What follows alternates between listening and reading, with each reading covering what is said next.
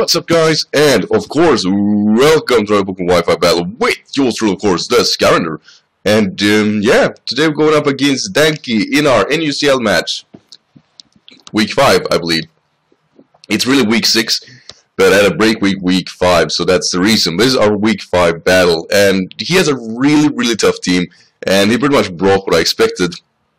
Being Malamar, Sawk, Tauros, Flareon, Ariados, and Raichu. So very prominent, strong, actually strictly NU team, to be honest.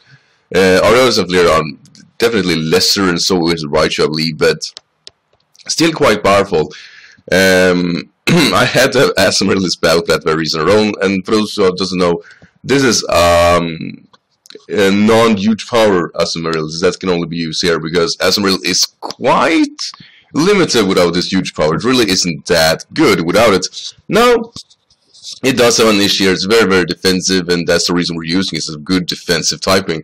So I'm using Stripstrika, Stoutland, Mesprit, Pelipper, Asmaril, and Girder.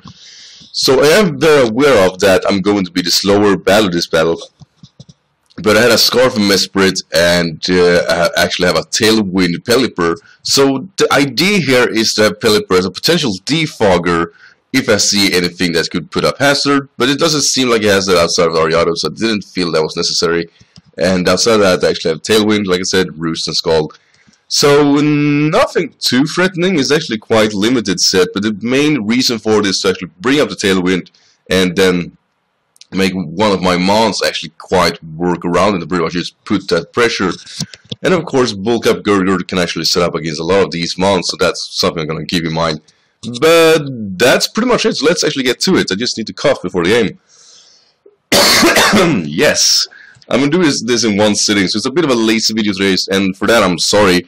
But I actually been quite busy this week. Things have not turned out the way I was hoping.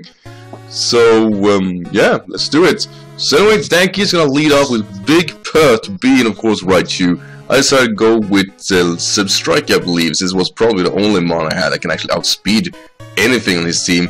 So just go for Overheat. I know Flareon could have Flash Fire, but outside of that, I don't really care. And yeah, I think we are specs actually. So we do hit a home run there basically with that damage. So he's gonna switch out to his Flareon. And like I said, I was fearing the Flash Fire, but of course his Toxic Whoop. So that works for us. While that is kinda scary, it still works. And yeah, the only thing I'm really gonna do now is try to fend this guy off. I mean, Flareon is actually really powerful.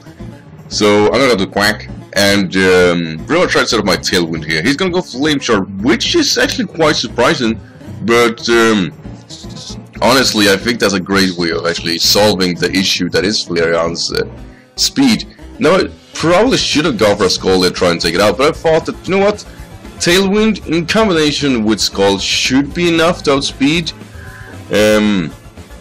Probably not the best idea, but I thought I had this or had an opportunity to do so. So I was going to try to finish it off and basically bring a smarter mon afterwards, but that did not come to fruition here.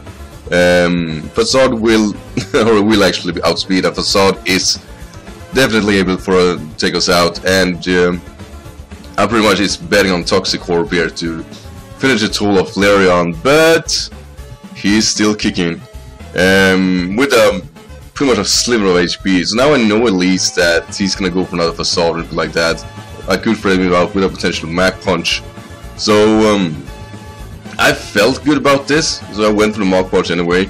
I was thinking about bulk up, but that after all it felt kind of risky. Now he's gonna go for a Destiny Bond, and yeah, that's actually really cool. And of course he outspeeds, which is also really frustrating. Now I don't have enough power to break it apart, which is quite unfortunate, but I'm just gonna go for bulk up here because of actually him showing that move. And he brings bad, what do you call it, bad Hackins. And Ariados is not potentially a threat to us, but I will go for Stick Web, and those webs are now here to stay due to my defogger being gone. And I'm just going to go for knockoff just to get rid of the potential damage or potential item, which probably was the Focus Sash. And now I can just set up bulk up, but then on his set, of course. But if it goes for a toxic, then it's gonna activate something really nasty in me of the guts. Then it's gonna go for a poison jab, and that's gonna do just about nothing. But he gets the toxic, and that is incredible. Mostly because that makes my Phoenix quite dangerous. That's a free bulk up for us. So let's go for a poison jab, and I'm pretty much. I think I actually decided to just finish this up, so I have enough HP to deal with the monsters that are incoming. Now here's the thing. I'm not very likely to go for Drain Punch because of his team being so fast as it is. So all I can do is just hurt the things that matters. And he's actually gonna bring the Tauros, which I wasn't too keen on if it possibly could survive a Mach Punch, and it is not. It is not. Which was really surprising. I thought, you know, it probably has a chance of living it. Tauros is actually fairly bulky, but 2 bulk up plus guts, yeah, something's going to go down. And here comes, of course, Soak, and Soak definitely should take a Mach Punch at that area, I thought. And it does lose a slither of health, and that's fair. Close combat will finish us off. Even with the bulk ups behind us, Soak is just that strong. There's no way to deny that. Sorry about that. So anyway, I'm just gonna go to Iselgor because I'm pretty much threatening him out with being just so fat as Asimir is. And the only monster he has can actually come into this is Raichu. And he's actually gonna decide to sack off Flareon. Like I said, Raichu is probably the only one he has left that could hurt us for real.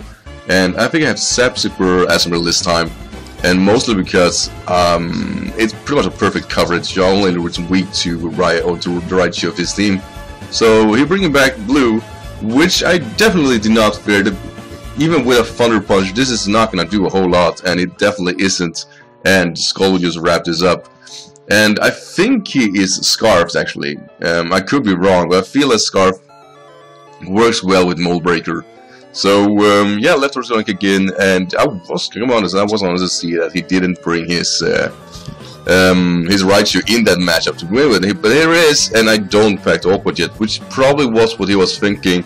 I'm just gonna sack my Selgor, because I have no real switch into this. I could have brought Substrike, yeah sure, but it was just no point of it. So basically due here to my Mesprit being Scarfed, I know I will outspeed both the Raichu and Malamar, and with that in mind also pretty much means that I've pretty much won this game because he can't outspeed it, and I'm actually a physical U-turner. And it was actually made for Malamar in mind because Malamar is super tough, and so is Soak. If he's one of Bandit Soak, then I would have struggled against it, so Mesprit being Scarf was important, but eventually it didn't really matter. And he's going for Superpower here, which is fine. Showing of course that he's a jolly set, but I definitely can live it because it's the 4th after all. And I'm just gonna retaliate with a return, I believe, and that's gonna wrap up this game. So yeah, like I said, I'm really sorry about this lazier type of upload. I really am. Danky definitely deserves more than that. He also has a YouTube channel, and I will be linking that down below. But I thought this game was really nice. I think my opponent has the good team against me.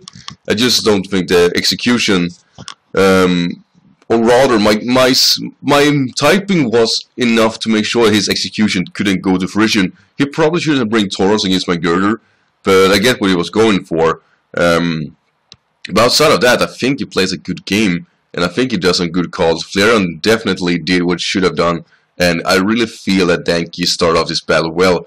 It just kinda let out once Girder got set up a bit, and getting poison on that too really just it made this game a lot more dangerous for him. And sadly that ended up actually being a losing battle for him in the end. So I will say I had the right matchup for me, just not the right calls when it probably mattered the most. But he did definitely have a chance of beating me. He definitely did. So I'm not going to deny that fact.